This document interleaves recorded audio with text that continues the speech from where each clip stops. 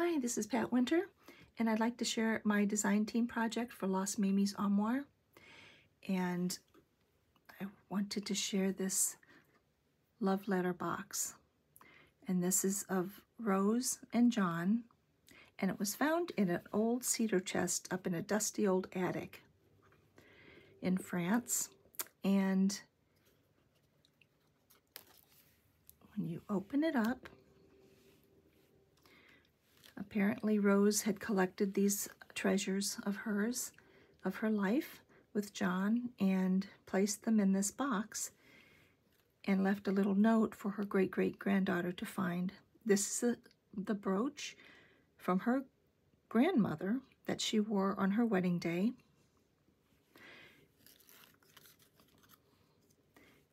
And a piece of her wedding dress. And it's filled with all of these hearts. And I'm thinking they must be from either John to Rose or Rose to John. Not quite sure. And here they are on their wedding day.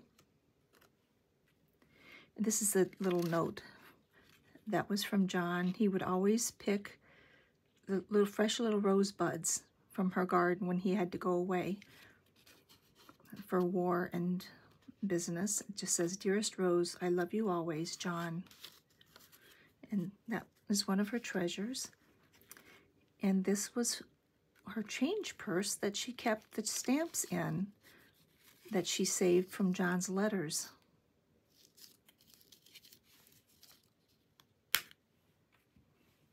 Oh, and here's some more hearts. And this is her locket that she always wore, especially while John was away. And it's her and John on their wedding day.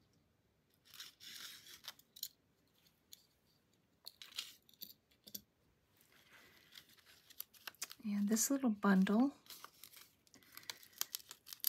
are some precious photos that she had saved through the years of her and John.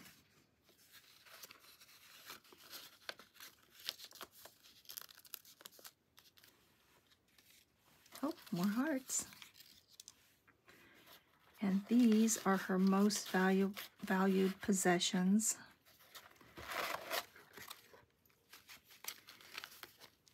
Which she had bundled up with an old handmade paper and a chiffon ribbon.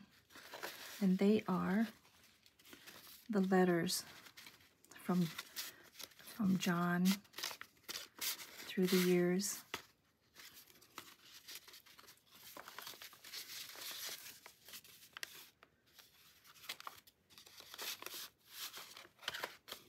They're just love letters.